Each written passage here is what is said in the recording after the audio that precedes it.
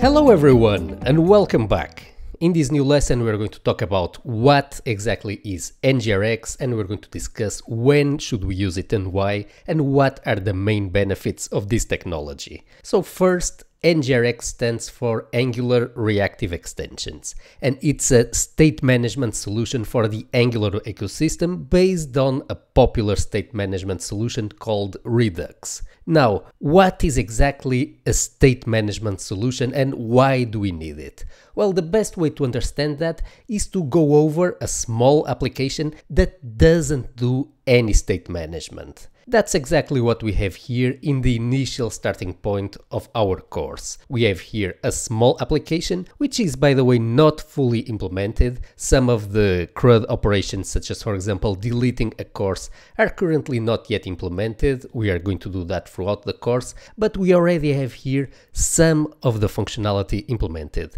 And we have this functionality without a state management solution. So let's look at the normal behavior of the application. I'm going to quickly reload here the application here on the courses page. So as we have seen, and I'm going to reload it again, we have here a loading indicator in the beginning while the courses data is getting fetched from the backend. Now let's quickly do here some navigation of the application. Let's, for example, click here on the view button so that we head over to the course page, and let's pay attention to the loading of data. So as we can see, after a moment the data has been loaded, and if we open here our network tab here in our Chrome DevTools, we are going to see also the multiple HTTP requests that have been made so far. So if I go back here to the courses page, we're going to see that we see here an HTTP request to the /API/courses URL. And this is what is getting us back the data from the backend. Now, if I click here on the view course button, we are going to get here a second request to the same courses API to fetch again the data needed. Now, if we go back here to the same page as we were before, we are going to see that again we are doing another HTTP request in order to display the data, and we are showing to the user again a loading indicator. So we have loaded this data initially. When we navigate to a page, we are going to load some of the data again, and we're going to get here a brief pause while the data gets loaded. And if we go back to the previous courses page, we're going to load the data a third or fourth time. So this is a typical application that does not use any state management solution. While we navigate through the application, whenever we change from one screen to the other, all the data that screen needs is going to get fetched each time from the backend. Now, this solution is very simple to implement. Each component, such as for example the home component, which corresponds to this list of courses with a couple of tabs that we see here on the screen, is implemented in a very simple way. So if we open here the home component TypeScript file, we're going to see that this component gets injected here in the constructor a courses HTTP service that is a plain Angular HTTP based service that then gets used here in NgOnInit to load all the courses from the backend. This is then assigned here to a couple of observable variables such as beginner courses, advanced courses, and promo total, where we also add here some filtering to filter the data or even to accumulate it like we do here whenever we are calculating the total number of courses that are currently in promotion. We're going to define these three observables, and we're going to pass these observables to the template of the component via the async pipe. So as you can see here, we are passing the promotion total observable directly here to this part of the template that is displaying a promotional counter, and we are also passing in here the beginner and advanced courses to each of the two tabs in our home screen. Now let's continue exploring our application. Let's click here on the edit button of the first course in our list, and we're going to see here an edit course dialog. So this will allow us to edit the data that we have here. Let's say that, for example, we would like to do something like switching the category of the course. Let's say that this was an advanced course. And let's also say that we would like to make this course a promotion course. So the course is currently under a reduced price. So whenever we click here on the save button and I'm not going to do that immediately, we are going to do a HTTP request to the backend in order to save the data. And we are also going to close the dialog. Now the problem is that this operation of data modification has had some impact on the data that gets displayed here on the screen. So that operation that we did has changed, for example, here the location of the course by switching it here from the beginners tab to the advanced tab. Maybe we could have also changed the title of the course, and also the value of the promotion counter should switch from 0 to 1. So there were no courses under promotion,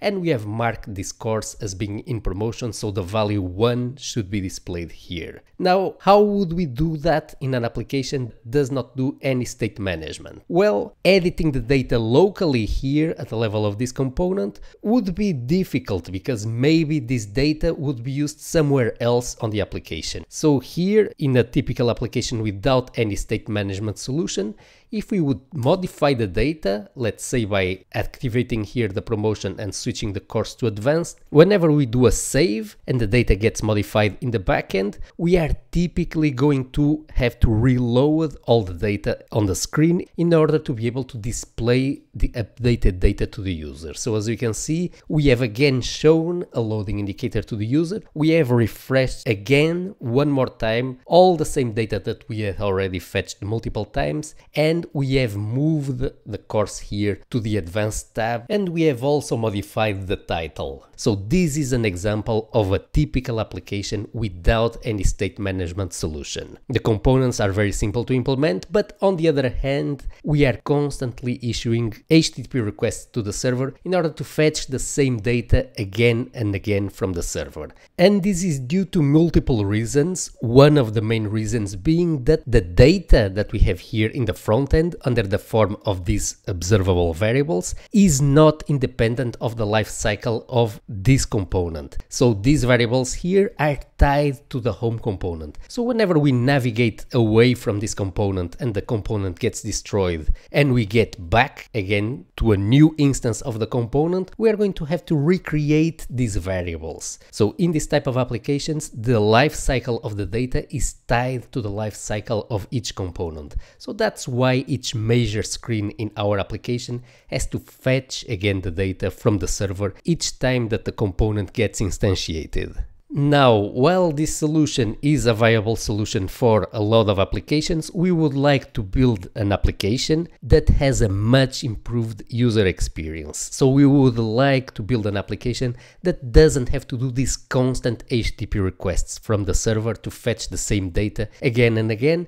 just because we have switched from one screen to the other. So we want to sort of create an in-memory database on the client side where we are going to keep our data while the application is still active. We would also like to avoid to have to constantly show these loading indicators to the user with each page transition. So if we have just fetched the data from the server a moment ago, we would like the transition to be immediate. There is no need to contact the server again to fetch data that was not modified. Also, in the case when the data gets modified, we would like that modification to be reflected in the user interface immediately. So the save can be as much as possible done in the background without disturbing the user experience. So in this case, we would immediately update here the screen. We would, in this particular case, switch the NgRx course from the beginners tab to the advanced tab. We would update the promotion counter without having to again fetch the same data from the server. So let's summarize the type of features that we want in an improved version of this application. We would like to reduce as much as possible the number of unnecessary HTTP requests to the server. We would like to do only the requests that we absolutely need. We would like to create an in-memory database that contains our data that is independent of the life cycle of any component. This will allow the data to survive during navigations in our application and will avoid the need of constantly fetching the data from the server again. We would like to build a much improved user experience that does not involve constantly having to show to the user loading indicators. We would like as much as possible for all database save operations to be done in the background without interrupting the user experience. And we would like those modifications to be immediately reflected on the screen. More than that, we would not like to have to write specific logic to handle all the data modification edge cases. For example, we would not like to want to write some specific code that would detect if the dialog has changed the category of the course to determine if we should swap the course between one tab and the other. We would like simply that the view updates itself with the new version of the data without having to handle all the data modification edge cases one by one separately. So in summary, what we need in order to implement all these features is a state management solution. And that's exactly what NgRx is. It's an Angular specific state management solution that will allow us to create a client-side database with our data, and it will allow us to minimize the number of HTTP requests done to the server. It will allow us to easily have different parts of our view reflect new versions of the data. It's going to allow us to have a much improved user experience with minimal loading indicators and having the UI immediately reflect the data modifications without having to call again the server. So when compared to a traditional application made without any state management, this is really a next generation application that we are talking about, with a much improved user experience and performance. We're going to learn how to use NgRx in order to implement all those features in our application. NgRx is based on the store architecture, so let's quickly cover it and then let's get started adding NgRx to our application and adding all these statement management features one by one.